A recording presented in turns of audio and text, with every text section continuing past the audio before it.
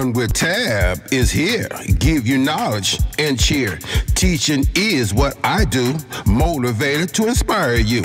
Learning can be fun for our daughters and sons. Let's have fun to explore, receive the knowledge to open doors. Fun with Tab is the one. Learning can be fun. Learning is the key to make a better society.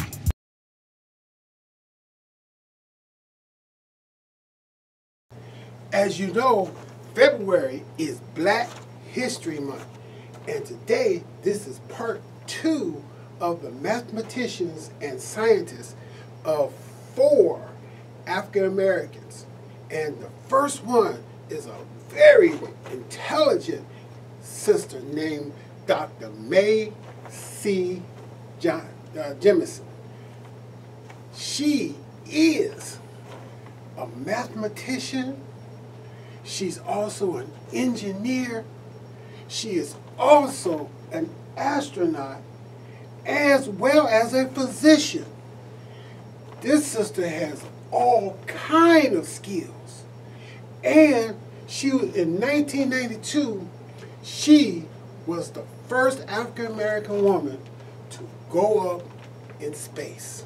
So Dr. May C. Jemison, excellent.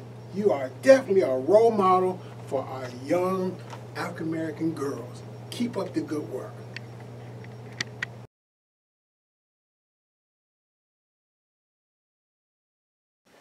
The next person I want to talk to, not too many people know about him.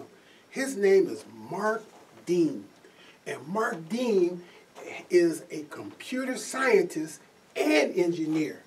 And he is the first person who invented the first gigahertz computer chip.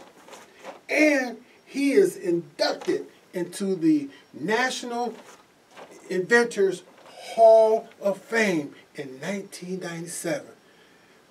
Very proud. So the next time you use a computer, think of Mark Dean. And that's the reason why your computer runs so fast, because Mark Dean invented the first gigahertz computer chip.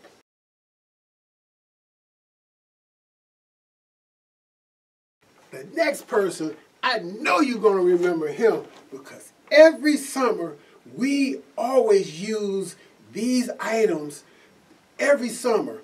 It's called the Super Soaker. And the person who invented it was Lonnie Johnson. And he also invented the Nerf gun. The Nerf gun. And he is also a mathematician and engineer. But did you also know that he was an engineer for the United States Air Force? A job well done, Mr. Lonnie Johnson. But we definitely gonna remember you for the person that invented the Super Soaker and the Nerf gun.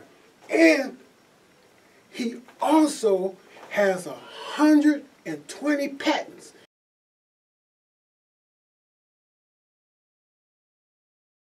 And the last person I want to talk to is Mr. John Urschel. Now, John Urschel, you should know of him because he played for the Baltimore Ravens. And you say, what? A mathematician that played football? He did. He pursued math.